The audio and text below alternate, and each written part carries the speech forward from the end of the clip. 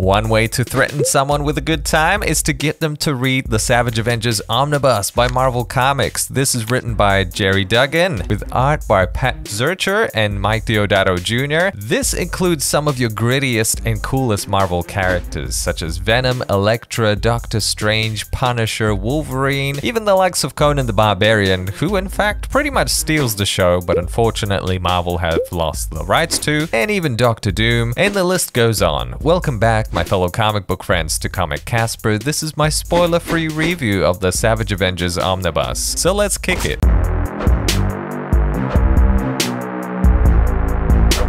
Our story begins, yes, you guessed it, in the Savage Land, where Conan the Barbarian and a whole bunch of other Marvel characters are brought together through different motivations and manage to come against a big villain by the name of Kulan Gath, who is plotting away trying to do the usual villain things, such as take over the world, get everyone to submit to them, and destroy anyone in his wake. He's also accompanied by a character called the Priest of Sickles. May not be a major villain, but I did love that they included a little side story or origin story of this particular character. I think it's a very nice touch and it really enriches the story. And speaking of the writing, which Jerry Duggan is behind here, I was very surprised it was him writing this story the whole time. I read some of his X-Men stuff and I wasn't too impressed. I mean, it's not bad, but I wasn't blown away. This felt like it was written by somebody completely different. It was just so much fun all the way through, and I felt that, or I got the impression that the writer was having a great time putting this together too. The artwork is exceptional. Pat Zurcher is the one stealing the show, and I thought Mike Deodato Jr. was gonna be on this for the whole time because he starts off the story with the first 5 issues, but to my surprise, that wasn't the case. When Pat Zurcher jumped on board, I thought, wow, I thought I was going to be disappointed with perhaps some lesser artists coming on board, but instead, pleasantly surprised that they really upped the game here. This was beautiful artwork to look at through and through. Yeah, we did have some guest artists here and there, and you know, also we have the old school Uncanny X-Men story in here too, to give us more of a background story on Kulan Gath, our main antagonist. Now, the contents of this is the entire Savage Avengers story, which is from issue 1 through to 28. We have the annual issue 1, we have the Uncanny X-Men 190 and 191, which give us a backstory of Kulan Gath back in the day, I think in the 70s. Free Comic Book Day 2019, the Savage Avengers, and we've got the Savage Avengers 0. So this story came about back in 2019, which isn't really that long ago, so I was pleasantly surprised that they pumped out an omnibus so quickly. So back to the story at hand, our protagonists all seem to come together in the Savage Land, whereby the Priest of Sickle is sacrificing characters and collecting blood to summon a demon, you know, as is expected in the Savage Land. And one of the characters, which unfortunately is cannon fodder here, is one of Wolverine's mates. When our fellow protagonists learn who the evil is, they eventually band together and start working throughout this entire series. It's interesting to see who is the star of the show in this book. To my surprise, that is Conan the Barbarian. I didn't think it was gonna be because we have so many A-list Marvel characters in here. Now, my assumption was going to be that Conan the Barbarian is just some unga-bunga caveman that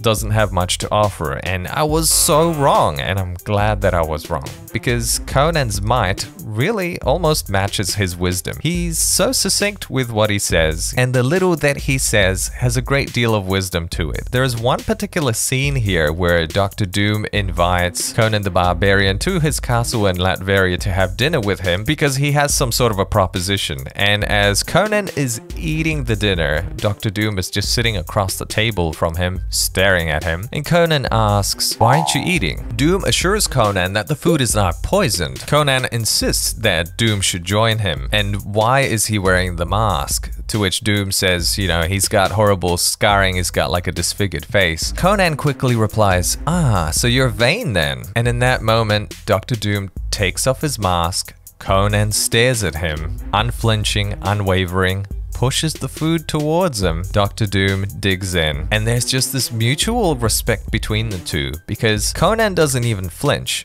And all of a sudden, he's got more respect for Dr. Doom, becoming so vulnerable in that moment with Conan. These little touches throughout the story that makes it all the more enjoyable, and that really enrich the relationships between the characters. Now, probably around the middle of the story here, you will get the King in Black event, which kind of breaks it all up. And that's not a bad thing. I very much enjoyed it. I thought it was a breath of fresh air. It changes the pace a little bit, and we have a special guest appearance from Deadpool, which I thought was written really well here. Gerry Duggan has had quite a lot of experience with writing Deadpool in the past, knowing that he wrote Deadpool for about 3 years beforehand, so he must have felt quite comfortable and at home writing the character, and it really shows. He just slips right in there, and it comes out pretty funny and whimsical and comical. For somebody like me who had zero knowledge and zero interest in Conan the Barbarian, this was a nice transition in getting to know the character, and I had a lot of fun doing so. Despite this omnibus being filled with rich A-list Marvel characters, each character has a different level of spotlight that they get in this series, and I think Doctor Strange, Conan the Barbarian, and maybe even Doctor Doom probably steal a lot of that limelight, and it's really fun to see the three of them bounce off of one another. And I really love the fact that Conan the Barbarian takes a lot of things at face value. This creates for a lot of comedic effect, and he's always so stern and staunch, and he has a lot of honor too, makes him all the more respectable. As our protagonists are playing a cat and mouse game throughout the whole story, chasing after Kulin Gath and his sidekick, the Priest of Sickles, Conan the Barbarian really goes on different little tangents and adventures throughout the whole story, bumping into Marvel characters from across the universe, which is great to see. And whilst mentioning that, our main villain starts becoming so powerful that it forces the Marvel team to start recruiting some A-list villains, and that's when things get really spicy and exciting. I gotta say, this was probably one of the more fun, adventure-like reads that I have read this year. It was an absolute breeze, doesn't drench you with a lot of dialogue, but then again, there is a story in here, you know, the Uncanny X-Men 190 through 191, which was written by Chris Claremont at a different time, which was the 1970s. That has way too much dialogue. It is so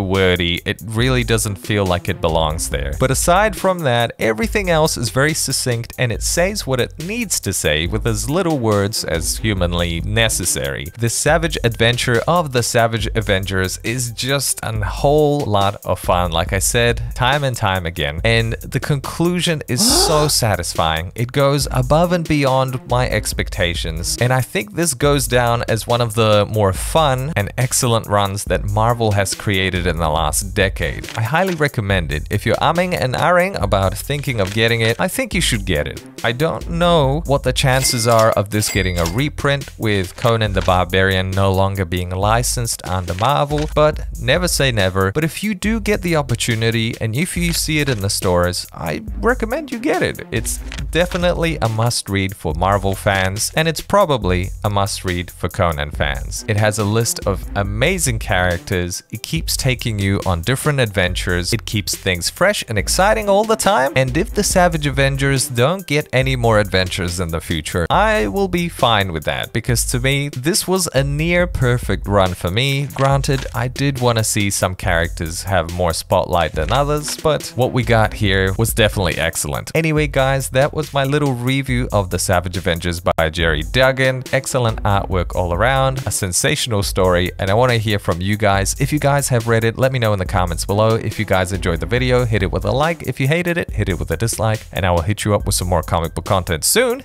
Take care.